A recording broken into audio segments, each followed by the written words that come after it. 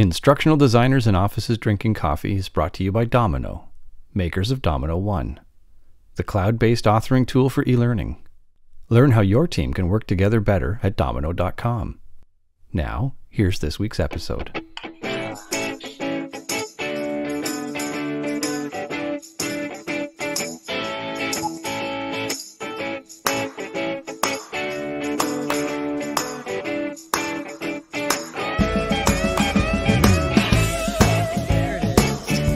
Wednesday morning.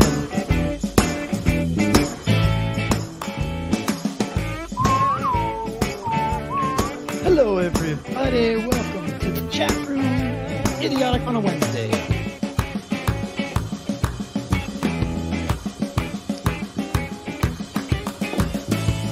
Wow. Here come those weather reports. We love seeing it. Chilly in Florida. I did not expect that. That'll frost your oranges, won't it? And we got a blustery Philly. Yeah, it sounds like a good hunk of the eastern seaboard seems to have gotten in the U.S. and they've gotten a big dump of snow. We missed it. We only get to gloat once in a while from here in the north. Yeah, well, the Great White North, as they say. Speaking of reflecting on green room chats, well, it's Wednesday. It's Idiotic Day. And good to see everybody in the chat. We have a fantastic show lined up today. Chris, who's hanging out with us? Folks, we have Jim Piechocki with us again. Jim, there might be some folks who didn't make it to our last session with you. So give us your thumbnail bio, introduce yourself, tell us your secret hero backstory.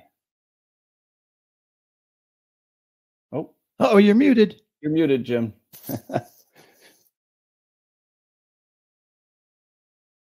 Or we lost your audio somehow.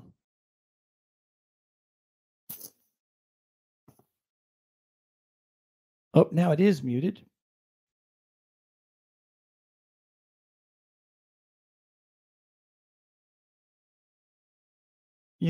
We were all talking in the green room, just so everybody in the chat knows. It was absolutely working, I swear. Yep. It's like, you're nothing yet, Jim. Sorry. No. It's like when you have a technical problem with a tool and then the support people look at it and then it doesn't happen, right? Or it's the sort of the inverse of that. Yeah, let me take the video off the stage and maybe that automatically muted him or something. I don't know. See what happens there. Nope, still can't hear him. No.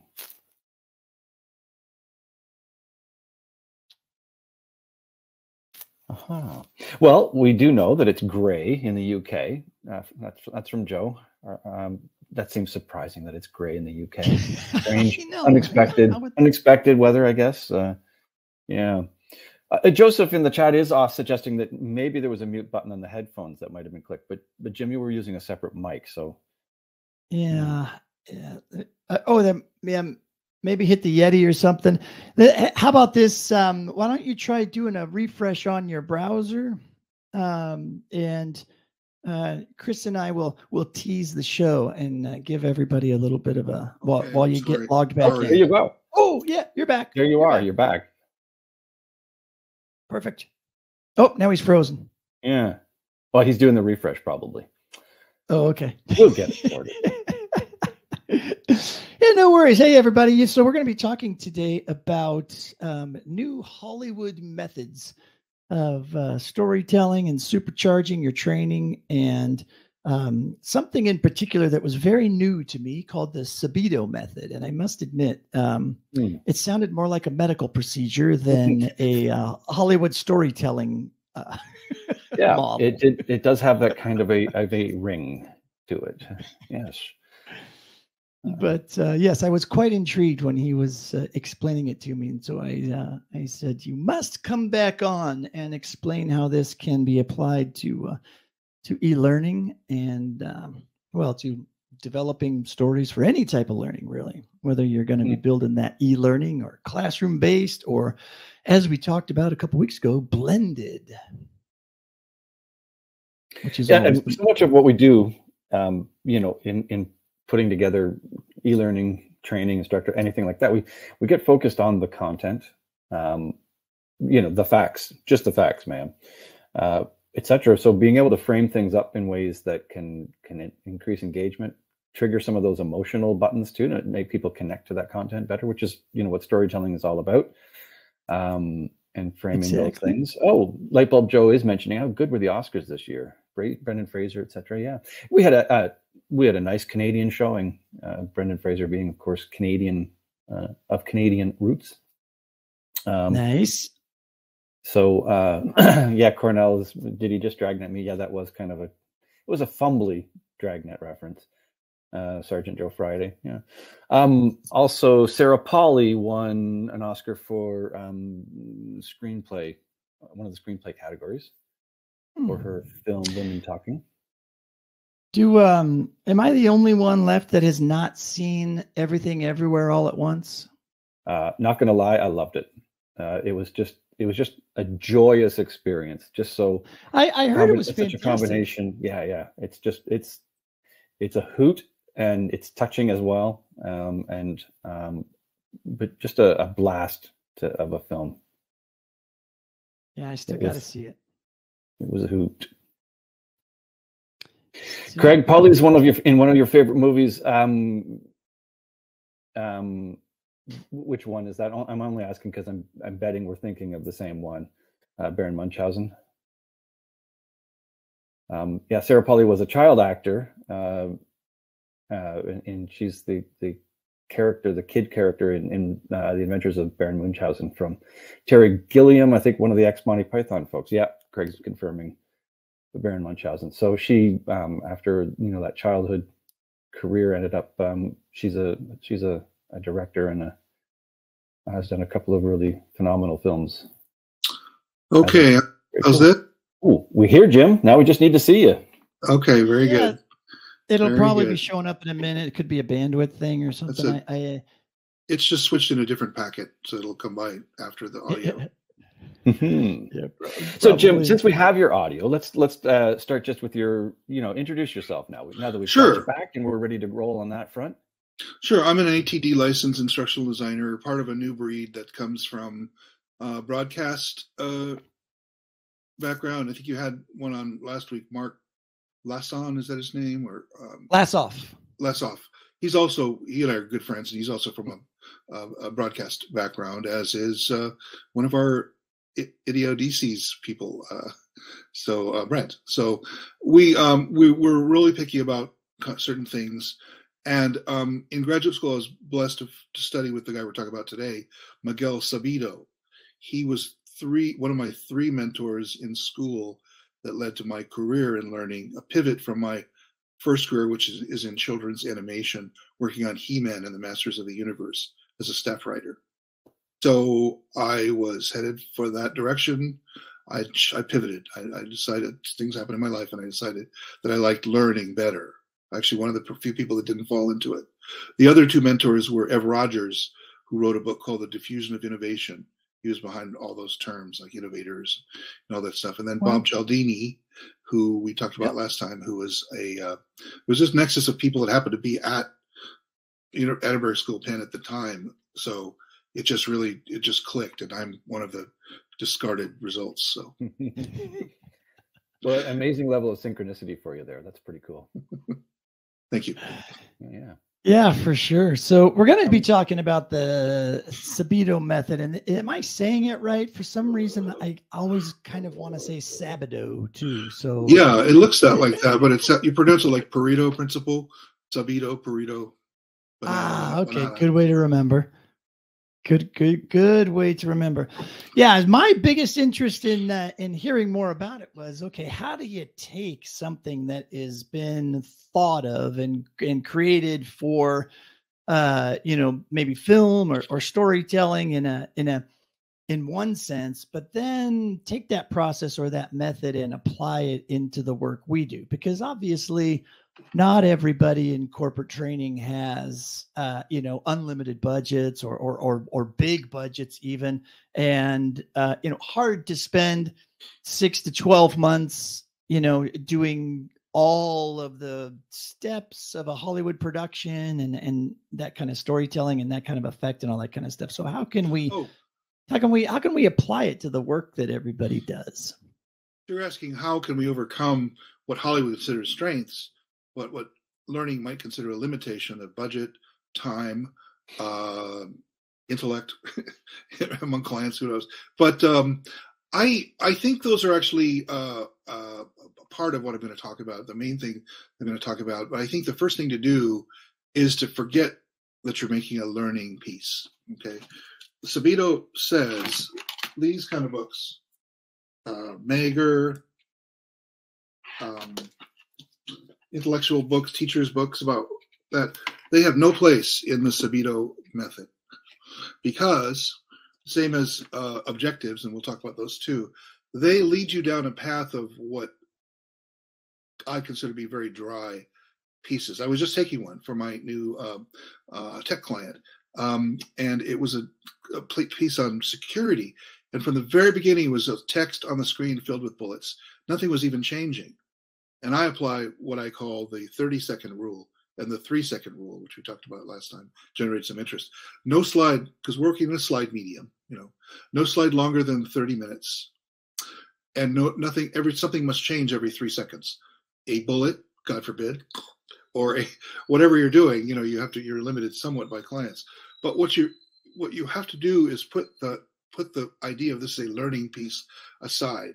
Sabito recommends that we start with other texts. The only learning piece I value is the one I brought out last time, which is called PowerPoint Doesn't Suck, You Do.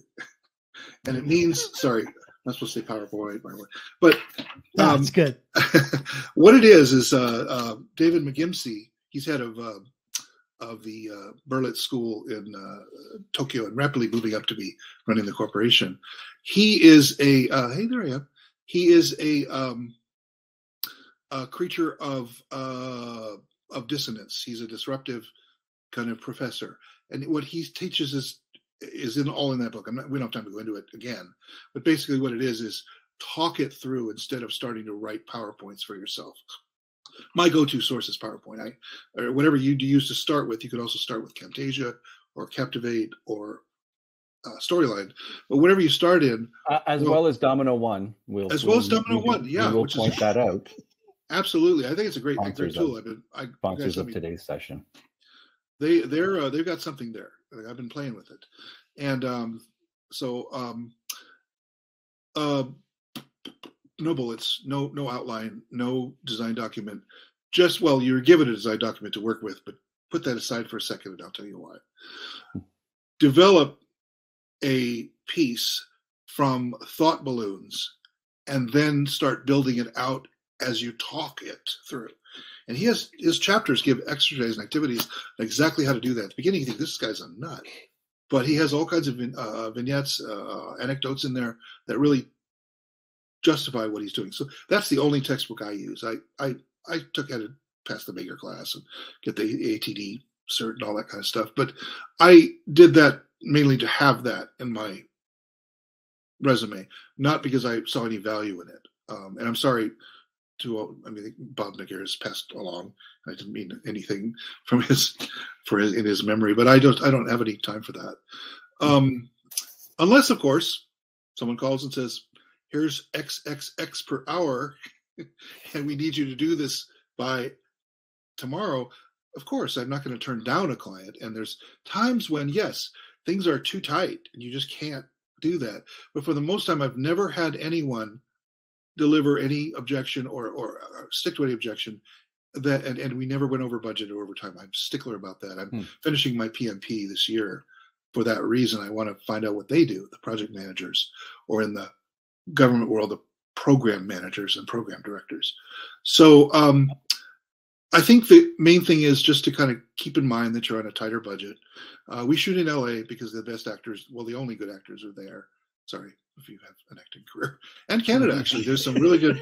Vancouver, BC is coming up, and Toronto, too. Toronto is coming up with some great theater actors that you can kind of shoehorned into film, you know, and probably more because it's been 20 years since I lived in Detroit and used Canadian actors.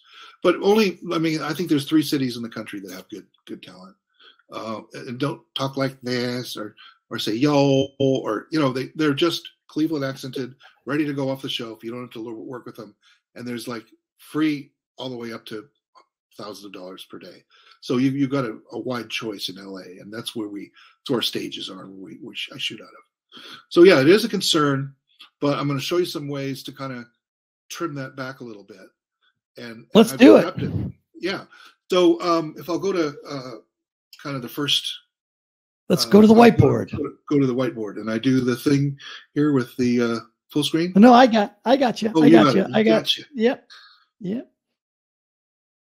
You're good to go. Screen now. You're good. I don't see a wide screen yet. Oh, if you wanted to go, if you want it widescreen on your monitor, yeah, you do have to click that button at the bottom. Yeah. Sorry. And this is all here courtesy of help from my poor wife, because I blew out my knee yesterday at Trader Joe's, and I'm on crutches, and so I literally came here to get. I set up yesterday because I have more time. I came here and I crashed into the board and smashed everything down, put tea everywhere. I'm lucky I still have a keyboard, you know, and so thanks to her, to Pauline for this. But we're going to take it. This is Miguel Sabito, the smiling guy. He's I'll tell you his story. He is not from big budgets. Okay, he's from, and that's why they like him, because there's a lot of cheap producers in LA. Those are the ones going to Chicago and Atlanta and working, you know, because it's to save money, you know. So and then in those cities in the U.S., communities are growing up as well. So we don't have to worry about that as much as instructional designers, which is just an aside. Anyway, he's a professor. He's a social scientist. He's published El Tono, which is his book, The Tone, The Theory of the Tone, which encompasses all his life's work. So it isn't anything about tone, but it's got the Sabito method in there. And that's what I adapted while working in the defense industry at Raytheon. So what he did is he was appointed head of Televisa in Mexico. And that they produce all the telenovelas, the soap operas. But because the government's involved, there are social objectives for all of these. So Sabito said, why not? Let's go all the way and make serious social change. So he invented Simple Maria, who shows women how to stand up to their husbands in the machismo culture of the day, who uses birth control, which is forbidden by the Catholic Church. And the government hates the Catholic Church. They don't let them wear their clerical garb on the street even. But so that's why they wanted that. And then eventually migrated over to Uganda after he was declared a national hero of Mexico. Oh, and by the way, population growth reduced 47% under that, with a level 4 assessment of what they call level 4 assessment of his effects. So he changes behavior with drama. I love to write drama. I was in all the student plays. I made student films since I was 7. I won the Kodak contest when I was 12, prematurely. And I just like filmmaking. So this was a natural for me for learning to be able to do that. It just occurred to me one day I could use that. So then he went to Africa and reduced AIDS incidents in Uganda by a staggering like 80%. The truck drivers in Uganda were stopping at the truck stops and having unprotected sex with the local prostitutes. So Sabito did a Ugandan drama dramatizing that situation, you know, and what they go through, who has a kid, who has illegitimate children, all that kind of stuff. And people saw what was going on, and the AIDS incidents dropped to 80% under him. Well, let's figure out how we can go through and do that. How does that method work? Okay, sorry. Let's cut to your initial question.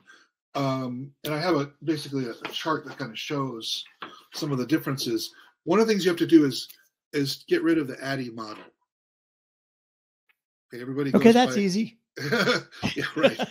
It's so hard that we couldn't get rid of it. We had to call it something else. Even our Agile ADDIE model, which I actually found from a Professor Borgwing, who is a Swede who works for the VA. He has a whole PhD about it. He admits there's no way to get rid of ADDIE. It's there for good. It's with us forever. Okay, but so let's call it something like ADDIE, but do something completely different. So that's what Agile ADDIE is. Okay, and basically what you can see here is the framework difference is that you save almost 100 days on your development. And I'll send some ADDIE documents that'll go into the process. But this basically summarizes everything.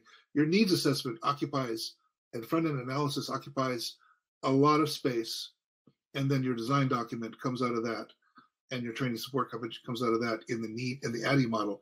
Here in the instead of spending 60 or 70 days on needs assessment and analysis, you spend 90 days and another 60 days, 4 days more on your instructional design document.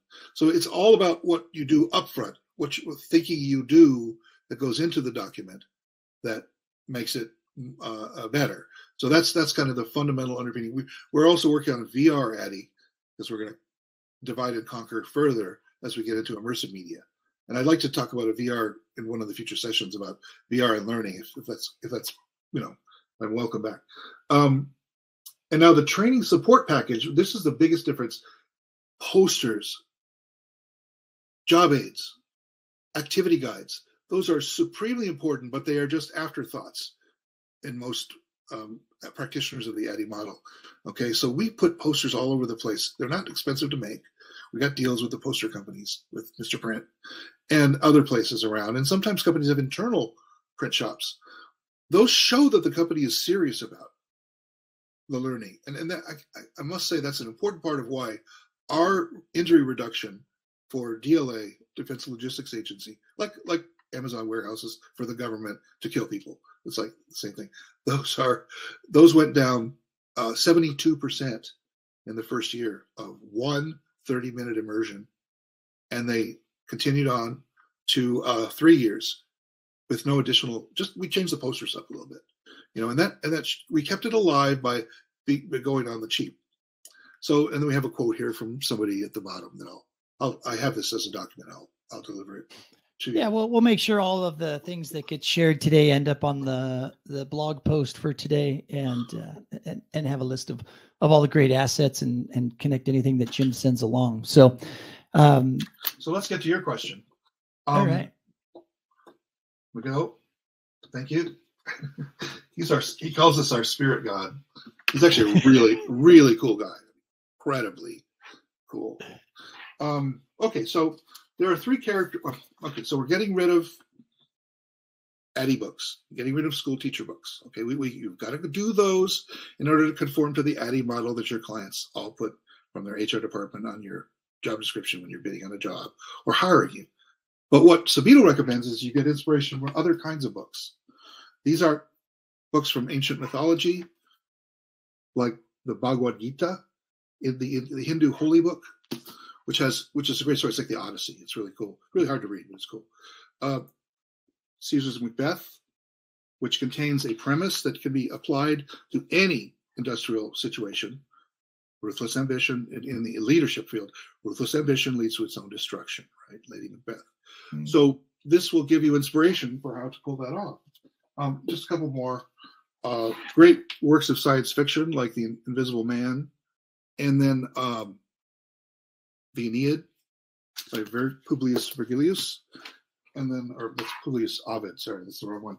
And then, other books like Vanity Fair, Joseph Conrad. Now, how do those fit in? Well, you're not going to do a learning piece. We're doing training by anecdote and example. So what are those dismissed typically as vignettes? What else do they call them? I forget the words. Scenarios, a common term, yeah. Horrible term for learning. It's like, this is a scenario. Take one egg here and put it in here. That's your first objective, and all that goes. So ADDIE, gone. Okay, this is how I do it. All right, it's there, but only in name, because you can't get rid of ADDIE. It's never going away. It's like those bad car commercials that would never go away, in the 80s. Sorry. And there's some ADDIE person going, no, local commercials, right? And then the other thing are objectives need to be pulled out. Suppose you were watching, what's a popular Netflix show right now? Blackish. It's found its way to Netflix, or some Netflix original show. And then the camera pans over, and Rod Sterling is standing there saying, "In this show, we're going to learn 3 things." It doesn't connect with a narrative mode that you're in. It violates a narrative mode. That belongs elsewhere in the training process. I just don't happen to participate in that. So objectives are in the design document, and we recommend, of course, in the model I showed you, that those be very carefully thought through, but guaranteed. When you ask 3 simple questions, that will cut to the chase right away. The question I asked every meeting is, when it finally, the lens finally pans to me and they go, "Oh, you're the instructional designer." I said, "Well, okay, so why are we here? What are we trying to, what is success? What does it look like? What are we trying to achieve?" Okay, but ask them what it looks like, what it sounds like, and then how it will be measured. Okay, guaranteed, those 3 questions rarely come up altogether. That's why I decided to start asking them. And it's funny, people start talking, and you'll get the person in what I call the guy in the garage. That's why I go to conferences and conventions, is to find the real true practitioners who have something special to add. Well, the guy in the garage, in the corporate garage, will speak up, or the woman in the corporate garage will speak up and say, "You know what really the problem is? I saw this Post-it note, and this really made everything make sense to me." And those are the things, that's when my antennas, my Spock ears go up, because that's when you really have to do that. But those 3 questions: why are we here? What are we, what does success look like and sound like? And how will it be measured? That has everything in it. You don't need all the textbooks. However, you need all the textbooks to get your instructional design degree and all that stuff too. And that's good too. I mean, it's good to be thinking about learning. Okay, but I tend to put the thinking aside. I'm not a good talker. I'm a good thinker. I'm a doer. I'm an action person. So my family goes back 900 years to finding the Vikings. So that's kind of where I'm coming from. And that's how you do it, is those three questions. So we get those 3 questions. Then what happens? What do we do next? Okay. My screen went back to triptych. So now we're going to the whiteboard. All right, here we go. I'm putting you back. All right. Yeah. Now we go to the evil whiteboard. The white fairy of the north will come. So there are 3 characters in most Subito interactions. It's like a play. He's directed plays before he got into that. So there's an infinite number of characters you could draw from, and the archetypes that come from. And it's in El Tono, his book, but it's only in Spanish. I'm working on a translation in Espanol, but it's hard. When half your family speaks Cantonese, they don't speak Spanish. So I have to. But I'm going to come out with a version of El Tono that will make this happen. In the meantime, we got job aids and stuff for that. But the one character that characterizes, and the most important thing to remember is, in a scenario vignette, in a drama, it's about decision. So you have a character on the fence about something. In this case, we represented it as a safety training. This actually is not a real person. This is an AI generated by our CTO, Jim Lagoy, who works with ChatGPT. And so this is a representation of a character on the fence making a decision. See the confused look in his face and stuff? You just type that in and it comes out as a character. And then it learns. So we'll put him in the middle. And that's our most important audience, because people relate to people who are trying to decide things. That's what 2,000 years of drama tells us. So that's the first one. Okay. And then influencing, can you guess what are the 2?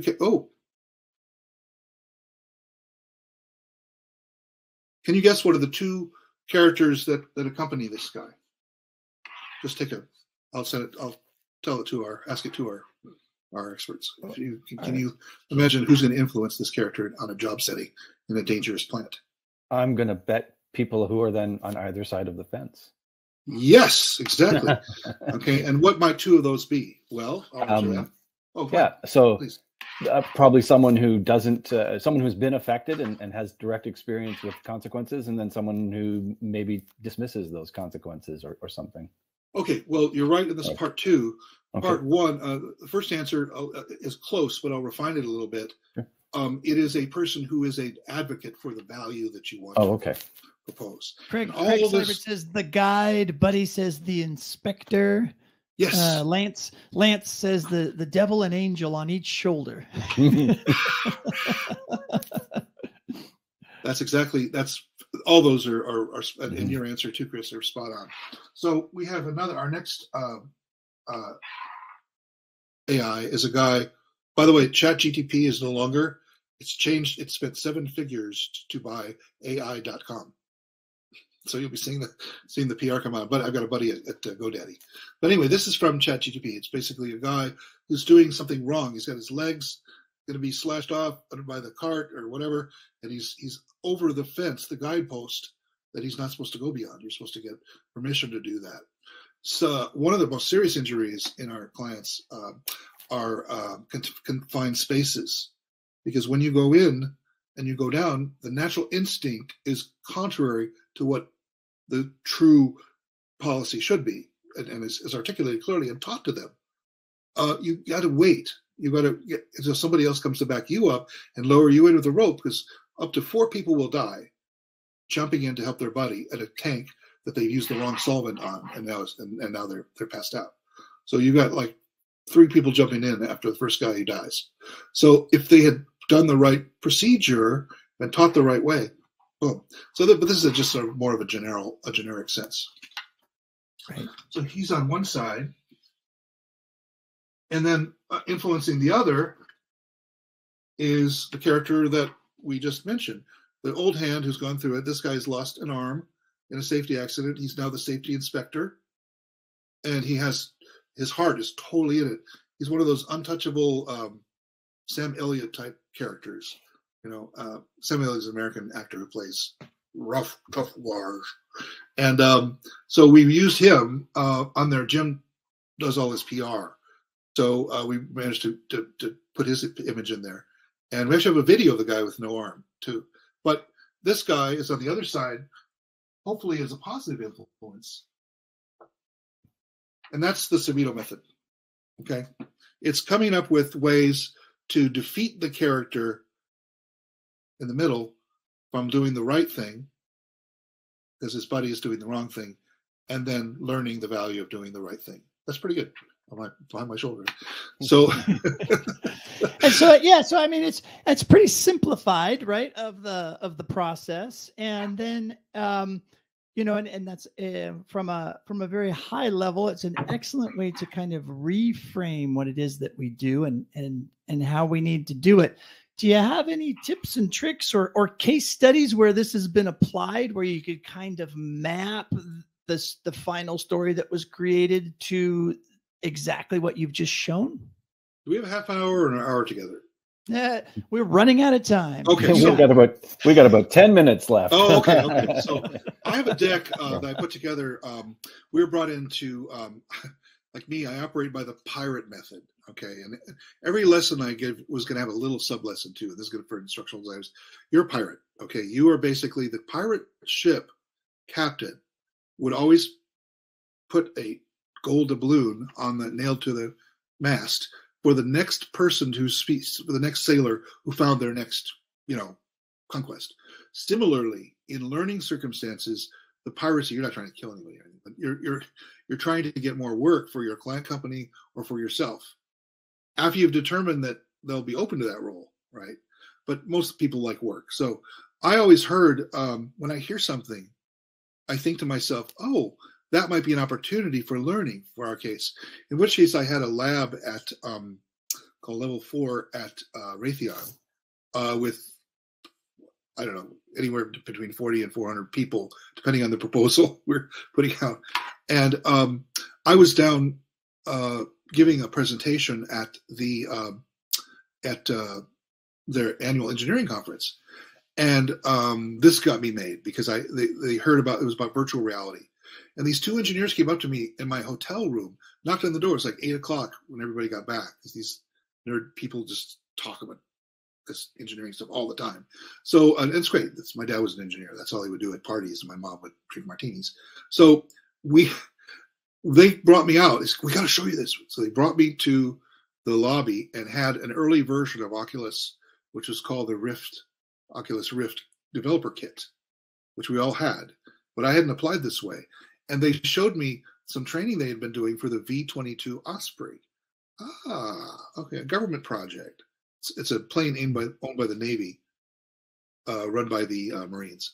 And so they said, well, we have to fix it, and they're not happy with their current vendor. Okay, a sales opportunity. So what happened was a $120 million training project to improve the flight performance of the Osprey simply by listening, by being present, and also by pushing people, saying, we got to do this, we got to do this. So and the plane went from 20%. Dare I say this? Oh, sure, why not? 20% operational readiness to 90%. Same ratio as the accident removal, and you didn't have to do anything after that because we focused on the why. Okay, and that's the big thing about the method.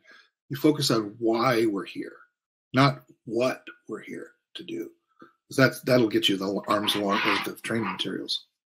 When you're telling these stories, how do you decide how long the story needs to be, like in order to get the correct amount of impact, right? Like you might be able to just very quickly, relay the story of this is how you do it, this is why you should do it, this is how you shouldn't do it, right? But a good story, point, great question.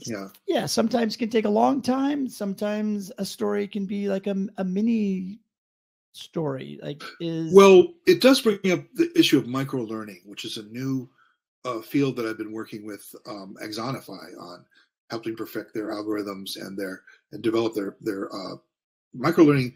There's two parts to it. The first part everybody does, short, quick learning blipverts, I think they call them in a Monty Python or a British skit once. Second thing you got to do is have AI that you make too many vignettes that what you need, because you're going to direct them down, branch them down different paths of these short little quick things. So in our last one, there is, it depends on the idiom that you're working in, and things are changing big time in learning. However, I'll answer your question another way too. Always ask yourself, is this a learning piece? Does this have a beginning and a middle and an end? Could it be solved in a job aid or a work book or something, or index cards or whatever? But do you have to go through the whole effort? And I spend a lot of my time talking people out of virtual reality and out of e-learning, because in many ways it doesn't work. It's being shoehorned into something that doesn't need it. Then you stretch it out to all these objectives. And so my thing is it a training piece would be the first question I'd ask. How long it is, same thing the obstetricians told us when my wife was having a hard time giving birth to our daughter. It was on Memorial Day, so the doctors wanted to get out of there, go play golf. So that's like the only day they get. So they were like, "Oh, we need to do a C-section. We need to." I'm like, wait a minute. Turn to the OB. Do we need to do a C-section? That's 6 months of agony for my wife. He said, "No, we're going to let the baby tell us how long it's going to take, and if we need to, we will, not to the very last minute." And that's the same with the learning piece. You have the content itself will tell you what to do. And that's why it's important to do those things that on that list that you gave in that great condensation on the Sabito, how to put together a Sabito style drama. This kind of goes into the details of the and we'll share that with everybody in the blog afterwards. I can sense people typing in, "Hey, can we get a copy of that?" right off the bat. Chris, what's this making you think all about? Oh my goodness. Oh, I mean, it touches so many things.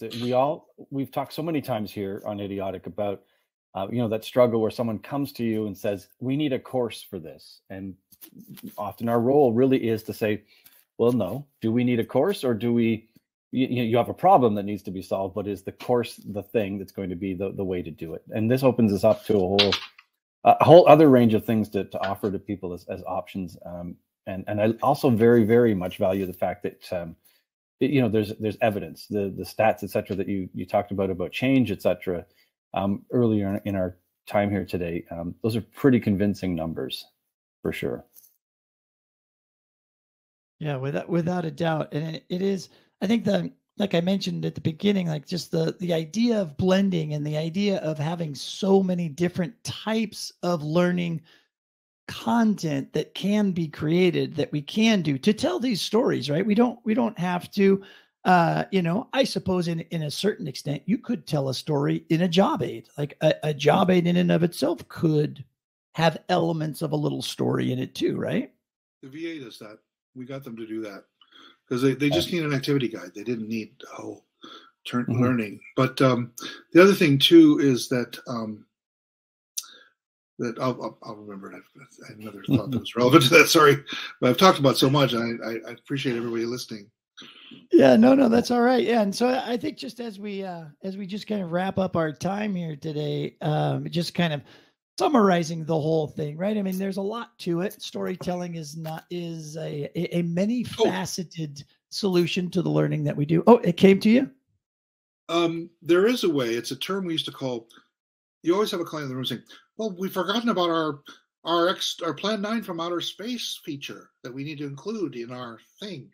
And in the training, in the learning, must have that.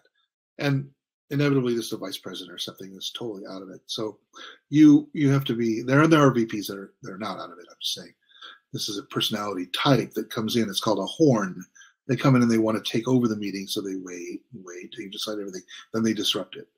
Well, what we had a strategy I learned from an old timer in Detroit, Richard Markowitz. He said, just put it in the print. So put it in the print. You're nodding, Chris.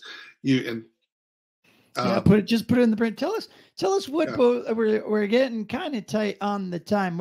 So we know some folks are wanting more. Is there a very specific book that describes how to go further with the Sabito method? I mean, like I said, we're going to post some of the stuff that you're going to send to me, the documents that explains it a little bit deeper. Like what do we do next after, the 3 characters and whatnot? Obviously we don't have enough time to walk everybody through it, but we just kind of wanted to introduce it to everybody. So what can people do next? Well, if they have a year to wait, I'm working on a text called Learning That Sticks. It's a Houghton Mifflin deal, part of a package of disruptive texts. And but in the meantime, I can put together some of my other materials specific to certain courses that I can't let out the TSSCI stuff. They'll come and shoot me, but and my family, but but I've got plenty of stuff that I can put together that describes that. It's really just good dramaturgy. I mean, really, I've done it so long that I just take so many things for granted that I realize I had to write it down. I think that's what I'm saying. Yeah. And I think that's what people are kind of craving in the chat too. I mean, it's like, it's not second nature to a lot of folks in the field that we, I would say, right. And so I think everybody's learning and kind of needs their hand held a little bit. Read some of the books that I flashed in front of you, any literature you really like that inspires you. Also, there's a book called The Art of Dramatic Writing by Lejos Egri. Everyone kind of knows about that one. And then, a couple of other texts that will give you some more details, but really it's crafting good theater that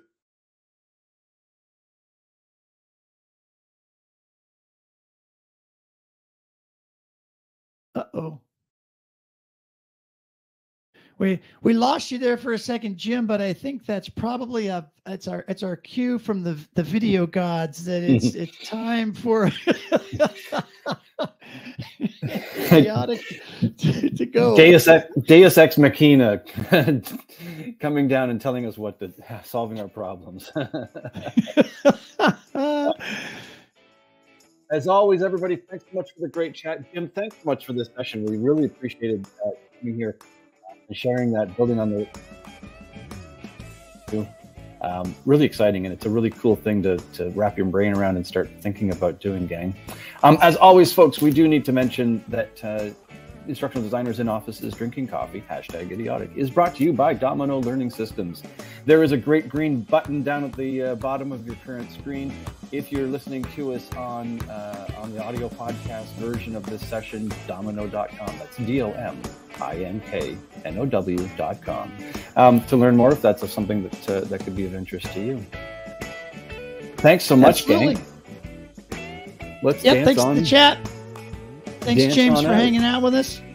We have some fantastic guests lined up for the remainder of the month, and then we'll be rolling into April as well. So if you're new, also I wanted to give a quick shout out to you and your managers. Invite your managers to hang out with us. Those people you report to. I think they learn a lot as well.